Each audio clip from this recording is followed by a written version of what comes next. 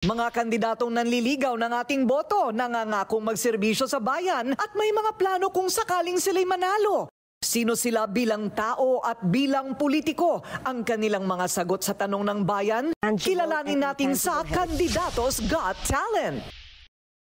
Mga kandidato, bubusisihin natin mga advokasya nila at plano sa bayan kung sakaling sila ang manalo. Kasama na rin ang mga sagot sa mga tanong ng bayan habang nasa upuan ng katotohanan. Kilalanin natin sila bilang tao at politiko dito sa Kandidatos Got Talent. Diwata ng kagubatan. Yan ang tawag ni Antique Representative at dating three-termer Senator Loren Legarda sa kanyang sarili ngayon. Ito'y dahil na rin sa kanyang mga advokasya para sa kalikasan na mariin niyang isinusulong lalo na tungkol sa climate change. Isinulong ang mga batas pangkalikasan sa Senado at itinuturing si Legarda na isang environmental champion. Metro Manila Mayor today press release. Sa mundo naman ng broadcasting, unang nakilala si Loren Legarda. Nagsimula siya dekada 80 bilang newscaster sa RPN Channel 9. Pagkatapos ng EDSA Revolution 1986, pumasok siya sa ABS-CBN bilang co-anchor sa The World Tonight kasama si Angelo Castro Jr. Nakilala rin siya sa kanyang mga multi-awarded TV show na The Inside Story at Pep Talk 1998 nang unang pasukin ni Loren ang politika. Nanalong #1 senator. Naulit pa noong tumakbo siya noong 2007. Siya rin ang tanging babaeng majority leader sa kasaysayan ng Senado. Mayroon siyang naipasang 115 mga batas.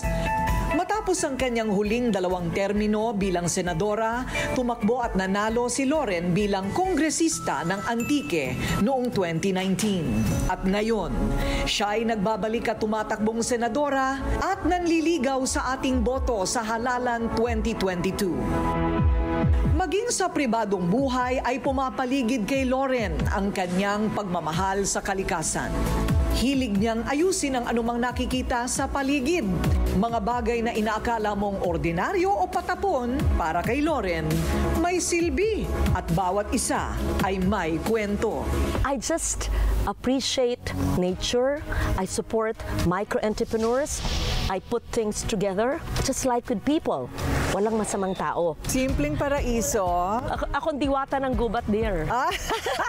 Mukha nga kasi all white ka. Teka, naghahanda ako para sa yon. I didn't realize that meron kang Martha Stewart streak. Sa aming paglibot sa kanyang farm, kapansin-pansin ang mga authentic Ifugao house na ginawa mismo ng mga katutubong Ifugao. Dinodocument natin yung mga sinaunang mga kultura para hindi makalimutan ng mga kabataan ngayon. Maituturing ang kanyang farm na isang nature lover's haven. And Senator Loren Legarda is in the house. Wow! Ay, Turina. So, lahat ng mga tanong natin, Senadora, ay hindi manggagaling sa akin. Lahat ito'y mula sa lupon ng mga hurado, mga naging kasamahan mo rin siguro sa broadcasting at sa pagbabalita, mga mamamahayag, businessmen, supporters, non-supporters. Handa na ba kayo? Aba, programa mo talaga. Handang-handa, Kay. Mula kay Henry Omaga Diaz, anchor ng ABS-CBN TV Patrol. Kung mananalo si Pangulong Duterte bilang isang senador sa Senado at manalo ka rin at habulin siya ng ICC, papayag ka ba na itago si Senador Duterte? Nung ako'y senador, ako ang nag-sponsor ng ating concurrence sa ratification ng ICC. I think at the time, unanimous concurrence of the Senate. So I guess we have to abide by that, right? Ano ang iyong binoto sa panatiling pagbukas o pagsarado ng ABS-CBN? Ako'y isa sa mga original na author Sa botohan, hindi ako nakaboto, nag-abstain ako, Corina, dahil sa constitutional provision ng conflict of interest dahil ongoing pa ang aking mga programa sa ANC, yung Dayaw, yung Fragile Earth, at ito'y mga government-sponsored programs. At kung ikaw naman ay manalo, susuportahan mo ba ang pagbubukas muli ng prangkisa? Alam nyo, sa mababang kapuluan yan, di ba? Ang mababang kapuluan ang siya magdedesisyon at aakyat sa Senado. Siguro naman yung pagpa-file ko ng ating prangkisa ay it speaks for itself, right? Author ako eh. Hindi lang ako nakaboto kasi nga sa constitutional provision ng conflict of interest dahil ongoing at the time ang aking programa. Mayroon bang dapat ipaliwanag ang isang anak sa sinasabing kasalanan ng kanyang ama? We're talking about Presidential Bongbong Marcos. Kung ako ay haharapin ko at i-justify o i-remedy kung ano man ang magiging desisyon. Pero kanya-kanya yon, and I respect a person's decision. From Mike Navalio, anchor of ANC, kung may gusto kang balikan at baguhin sa kasaysayan ng Pilipinas para mawala or mabawasan ang mga krisis bilang isang bansa, ano yun? Ang gusto ko ay bisitahin ang mga batas that caused our vulnerabilities sa pagbabago ng klima. Ibig sabihin, sana sa simula pa lang ay itinakda na protektahan natin ang kalikasan. Mula naman kay Nico Bawa, reporter of ABS-CBN, susuportahan mo ba ang divorce bill? I'm in favor of it. Tayo na lang yatang bansa at Vatican na hindi. Oo. At kailangan simulan ang pag-uusap tungkol dyan. Paano mo tatapusin ang problema sa COVID-19 sa Pilipinas? It will not resolve itself. We must take care of nature so nature will take care of us because the environment is directly interrelated to the health issues that we are experiencing. Mula kay Dr. Gerald Belandre, siya ay isang primary care physician. Anong bagong healthcare project ang maaari mong simulan sa loob ng 1 o 2 taon na may direktang benepisyo sa mga healthcare workers, frontliners, and patients? Ang ating pag-revive ng SRA, gagawa ko ng batas para ito'y ma-institutionalize ang risk allowance ng ating mga frontliners. Dapat bang buwagin ang substitution? Right now, yan ay pinapayagan ng batas. Pero siguro dapat natin i-revisit yung batas. At siguro ilimit lang talaga natin. Mula sa isang newspaper editor, kung manalo kayo at regardless kung sinong susunod na presidente, babalikan nyo ba para usisain ang tungkol sa panahon ni Pangulong Duterte? Any lawmaker can file a resolution, a bill, where you have to look back, not just in the Duterte administration, but generations past. So, we will wait and see. Mula naman kay Patrick Paes ng TV5, parati kang cool, parati kang composed, wala kang inaaway. Kailan ba daw makikita yung Loren Legarda na nakikipag-away sa Senado? Ako'y palaging nakikipag-away sa issue na aking tinatahak, sa issue ng klima at kalikasan, sa issue ng popondo para sa agrikultura at sa edukasyon. Pinapaglaban ko yun. Pero maari ka makipaglaban, cool ka pa rin, hindi ba? Anong iyong posisyon sa China? Tayo'y nanalo. Kailangan natin iusad ang ating pagkapanalo sa Hague ruling. Huwag tayo magpapaapi dahil meron tayong likas yaman dun sa pinaglalaban ng katubigan o karagatan. At the same time, i-engage natin ang bansang Sina sa kultura, agrikultura at ekonomiya. Ultimately, ano ang pangarap mo para sa Pilipinas? Ang pangarap ko na tayo'y maging handa sa mga disasters sa pagbabago ng klima, na tayo'y maagapan natin tong problema ng COVID at mabigyan natin ng kabuhayan ng muli ang mga na-displace at ng mga nawala ng kabuhayan. I don't use any other shampoo and conditioner except Happy Hair Shampoo and Conditioner. Ayan. May keratin, may argan oil. All the best ingredients. Super straight na yung hair mo, super kintab. So proud of these products. Congressman in the front line. Yan si Party List Representative Ronnie Ong ayon sa People Asia Magazine. Dahil ito sa aktibong pagkilos niya sa kasagsagan ng pandemya. Wala raw siyang inaksayang oras para matulungan ang mga labis na naapektuhan ng krisis. #COVID-19 Bayanihan ang battle cry ng kanyang grupo. Saan sa ang sulok ng Pilipinas sila nakarating para magbigay ng tulong at ayuda sa mga nangangailangan. Kinausap natin yung mga UV Express. During that time, wala silang work eh. They're not allowed to go out and work. And then they were serving the frontliners sa hospitals. We were able to serve around 6 or 7 hospitals. Hinahatid sundo ng mga UV Express sila from house to the hospital and back and forth. Mga Benguet farmers, nahihirapan sila to the point na yung mga gulay nila tinatapon na kasi nasisira na eh. Kasi hindi sila makapagtawid to the city, yung mga proceeds nila. And we were able to bring truckloads of truckloads na vegetables from Benguet and Mountain Province to Manila and other cities. Pinodonate na lang namin. And then namigay rin tayo ng mga bicycles kasi may mga nagkatrabaho pa rin. Pero during that time, walang public transport. And we were able to give them bicycles. And some teachers naman nagbigay tayo ng mga gadgets for them to do online classes. Personal na naghatid ng tulong si Ronnie kay Mang Dodong, ang nag-viral sa social media na fish vendor na nakulong ng 12 araw dahil lang sa wala siyang travel pass.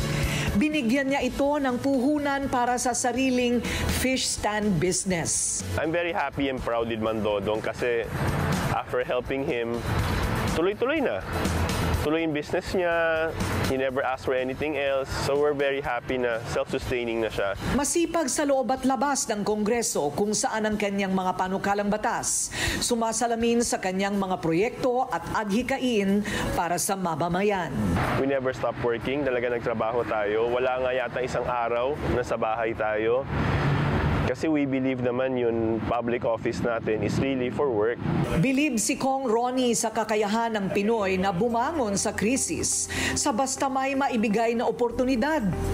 Ito ang kanyang isinusulong sa kanyang pagligaw sa ating boto para sa halalan sa kanyang bagong party list, ang AP o Ako'y Pilipino, na kumakatawan sa mga public transport operators, isa sa mga sektor na sobrang naapektuhan ng pandemya. Kasama na rin dito ang pagbibigay ng trabaho sa mga nawalan, dulot pa rin ng pandemya. Kailangan talagang tulungan ng sektor ng transportation, passenger rights, kasama yan, and then job creation, employment. Dahil alam naman natin itong pandemic, ang dami na wala ng trabaho. Last September, the last statistic is around 4.25 million Filipinos ang nawalan ng trabaho. So kasama po talaga yan. Sa kabila ng pagiging busy congressman, hindi naman daw nawawalan ng oras si Kong Ronnie sa kanyang pamilya. I try to make it a point kung andito lang naman ako sa Manila to have dinner with the family. And then ang pinaka-bonding ko with my kids, I watch K-drama with my daughter. Lahat na panood ko na yan. And then my son, we talk a lot. Yung panganay ko, nasa law school na siya. So we'll talk about politics, about day-to-day. Yung second ko naman, more of entrepreneur siya. And we'll talk about business, how to go about it. So nasa college pa rin siya. So yun na yung pinaka-bonding namin. At marami rin ang nakakaalam ang kanyang pagmamahal para sa mga hayop, lalo na sa animal welfare at espesipiko sa mga aso.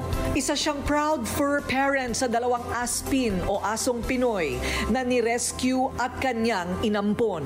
Isa siyang sumusuporta sa mga shelter ng mga inabuso o inabandonang mga hayop. Sa Kongreso ay nagpanukala na siya ng batas para sa pagtigil ng pagmamalupit o cruelty sa mga hayop. We're pushing for adoption. Don't buy, adopt. Kasi pag nakasama naman yung mga aspins natin, matutuwa ka eh. Sobrang sweet nila, sobrang bait nila. They just need love and care. Sumikat din sa EDSA ang kanyang Break for Animals campaign kasama ang MMDA. I think there are average of 10 to 15 dogs na nasasagasaan sa mga kalye natin. So sa atin naman, be more humane. I mean, ano ba yun? Mag-break naman tayo when you see a dog or a cat. And ang nangyayari, minsan some drivers, wala silang pake. Maagang naulila sa ama si Kong Ronnie at mag-isang itinaguyod silang magkakapatid ng kanilang ina. Masasabi raw na nanggaling sila sa wala noon dahil sa pagkalugi ng kanilang negosyo. Pero ito'y hindi naging hadlang para kay Ronnie para abutin ang kinaroroonan niya ngayong tagumpay. Ito ang nagtutulak sa kanya upang magsilbi sa bayan dahil alam niya ang hirap na pinagdadaanan ng maraming Pilipino ngayon. Yun yung essence eh, man for others. When you wake up, simple things na naman ang buhay eh. Importante yun na nakakatulong ka and then you actually make a difference. Hindi ka pabigat sa tao, hindi ka pabigat sa mundo. Gagawin niya sa kanyang party list na AP, Ako'y Pilipino. Natatandaan niyo pa ba si VJ Ricky? Isa siya sa gumigising sa atin tuwing umaga sa programang 5:30 ng ABS-CBN noong 1999. Tumatakbo ngayong bilang konsehal sa District 6 ng Quezon City. Kinuha naman ako ni Sir Jake Maderaso para sa morning show. Ginawa niya akong VJ Ricky. Kung kaya't ako yung parang masasabi nating pinakalola ng mga VJ sa ABS-CBN kasi hindi pa naman uso yung mga MTV dati, yung mga mix, di ba? Pero ginawa na niya akong video jockey sa morning show. Ipinanganak bilang Ingrid pero mas nakilala siya sa kanyang unique screen name na talagang may recall. Mag-isip ka ng pangalan na panlalaki. Sabi ko, naku, ano kayong pangalan na panlalaki? So Ricky yung naisip ko. Feeling ko, teka lang, ayoko ng palitan, yung kwek. So eventually, nakakatuwa naman yung naging response. Nagugulat sila pag nakikita nila kung sino yung nagsasalita. Napangasawa ni Ricky si Chris Matay mula sa angkan ng mga politiko sa Quezon City. Iniwan ang trabaho sa broadcasting at ibinuhos ang panahon sa pamilya. Ayon kay Ricky, isang pagsubok daw sa kanilang pamilya ang naging dahilan para isulong ang kanyang advokasya sa kalusugan. May health condition yung aking panganay na talaga namang very grateful ako sa Panginoon dahil kami ay nagkaroon ng napakaraming pagkakataon para matugunan itong mga usaping pangkalusugan ng pamilya namin. Gusto ko to pay it forward. Gusto ko ibalik yung blessings na natanggap ko. Nakita ko na sa Red Cross, pwede kong gawin yon. Kasi ang Red Cross naman, hindi lang pagsasali ng dugo eh. Hindi lang pagbibigay ng dugo. Napakaraming programa ng Red Cross. Gusto ko maging parang sandalan din ako ng mga alam kong pamilya sa paligid ko na walang ibang masandalan, kahit sa maliit lang na paraan. Ito rin daw ang kanyang isusulong kung palaring manalo. To have a comprehensive, humane, and pragmatic healthcare system and healthcare program in my district. Dapat magkaroon tayo ng free hospitalization for all Quezon City residents. Magkaroon tayo ng sarili nating district hospital dito sa District 6. Dahil District 6 na lang ang walang public hospital. Full support naman ang kanyang pamilya sa kanya, lalo na ang asawa na siya mismong tagakabit ng mga campaign materials niya. Well, ang advice ko naman lang sa kanya ay magsipag lang at magtiyaga kasi gano'n naman talaga para manalo ang isang kandidat. At syempre, yung magpakatotoo lang at what you see naman from my wife Ricky is what you get. Pero itong si Ricky hindi lang pala budding politician, kung hindi isang negosyante. Habang naka-quarantine sa kasagsagan ng pandemya, ito na ang kanyang talent. Nakatuwaan niyang magdisenyo at gumawa ng mga fashion accessories na naging patok sa kanyang mga kaibigan. Kaya naman, nasimulan niya ang isang online business. Ngayong tumatakbo siya, naisip din niyang gawing kabuhayan ito para sa mga kababaihan sa distrito niya kung sakaling siya'y palarin.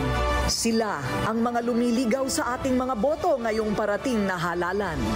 Pag-aralan, pag-isipan, at bumoto ng tama para sa bayan.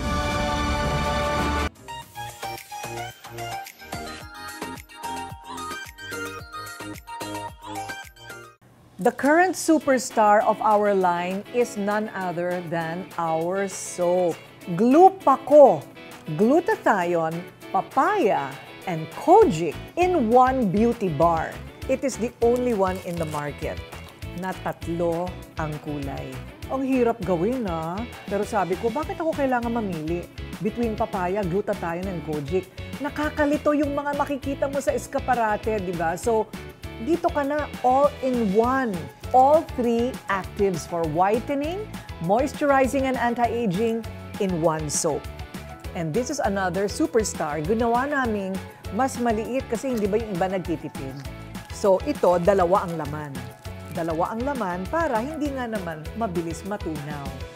This one is your best bet for overall whitening and moisturizing. Glupaco soap.